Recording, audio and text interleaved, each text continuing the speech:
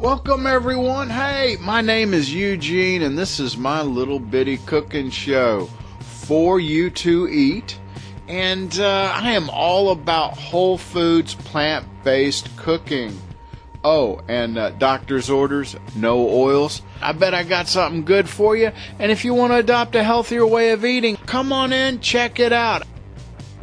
All right, boys and girls, you want to smoke a big fatty? Let's smoke one. No, we ain't smoking a fatty. But hey, you know, if you do smoke a fatty and at night you're wanting that munchie, but you know what? You've changed. I'm a changed man. I'm no longer eating all them crap foods, all those oils, the meat, the dairy, all that crap is gone. I'm on the straight, narrow path of a good whole foods, plant-based eating program, but I still want my chocolate. I still want my candy. I want my ooey gooey icky sticky. Here's what I got for you. I'm going to show you how you make it.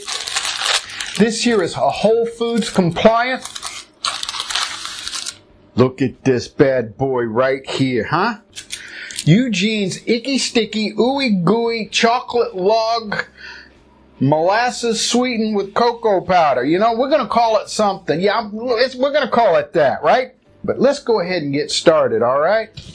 Now, I'm just freeballing it here, and I'm going to give you some approximations. I'll have a recipe down below here, and I still kind of guesstimate, but hey, this is as easy as putting socks on a rooster, but you know, you really don't want to do that. That rooster's going to get pissed, okay? So I'm going to go with a good handful of oats. You know what? I'm going to go with 2 handfuls. Just 2 big handfuls of oats. These are old-fashioned oats. Here, and we're going to go with a big heaping tablespoon cocoa powder. You know what? We're going to go with 2 heaping tablespoons of cocoa powder. Pop that in the food processor. Let's go with we're going to put that on top of the molasses. Let's go with the molasses.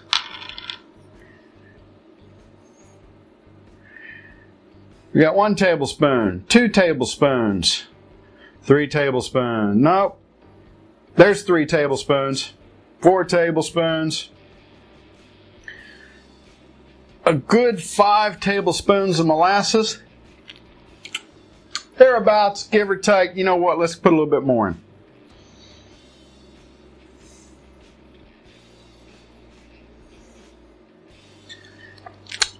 Now for me, the molasses gives it a unique flavor that works very well with the cocoa powder. We're going to put about 1.5 cups of our raisins in.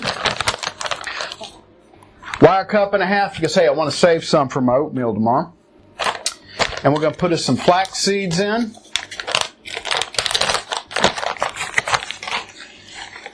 Let's give it 1 good tablespoon, 2 good tablespoons. You know what? Let's go for 3 tablespoons right here, okay?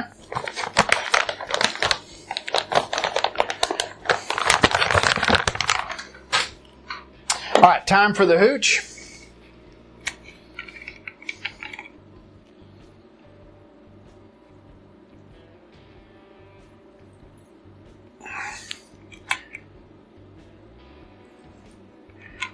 About 2 tablespoons, 2.5 thereabouts. We got everything in there. We're ready to go. I have all ingredients. Let's go ahead and process here.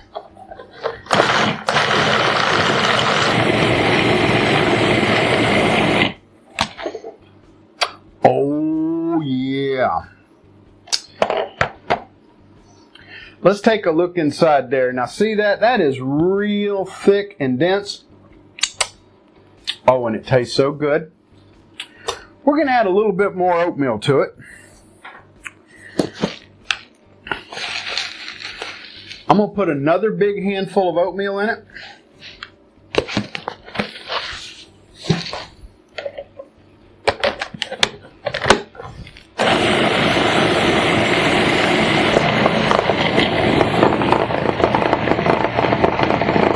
Process it good, get everything incorporated. And there we go. That's what it's looking like. It's nice and thick and ooey and gooey. Get you some wax paper out.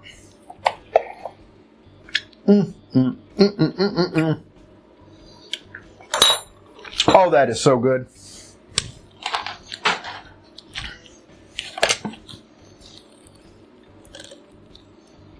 Oh, this is thick.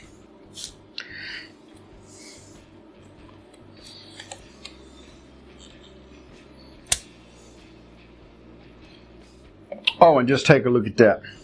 Now, I just kind of dreamt this up on my own. I know I didn't invent something like this here, but I just thought of it on my own. I'm going to take credit for it. Now, normally I use my sushi roller thingamajig, but hell, I forgot to bring it today. And just roll this sumbitch up like you're rolling up a big old Cheech and Chong doobie.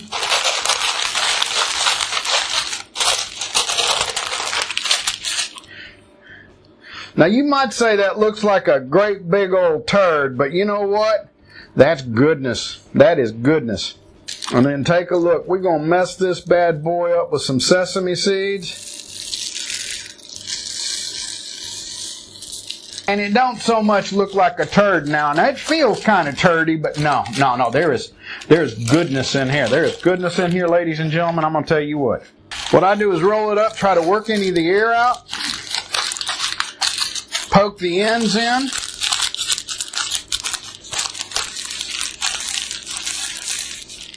And there you go. You're going to want to throw this in the refrigerator. Keeps best in the refrigerator. As well, makes it nice and hard. That way you can cut you off a little chunk of it.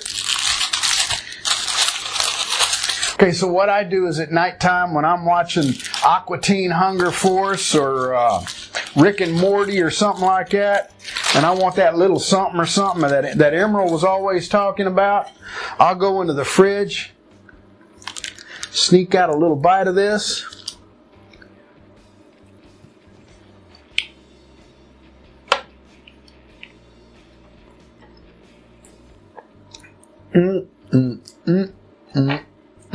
I can still taste a little bit of that bourbon vanilla extract.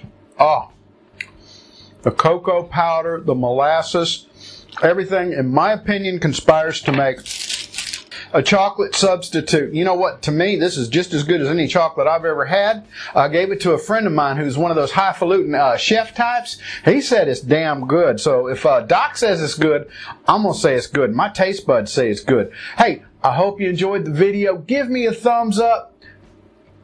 Right down there, give me a thumbs up. Click subscribe if you liked it. I want to thank each and every one of you for watching. Y'all come back now, you hear?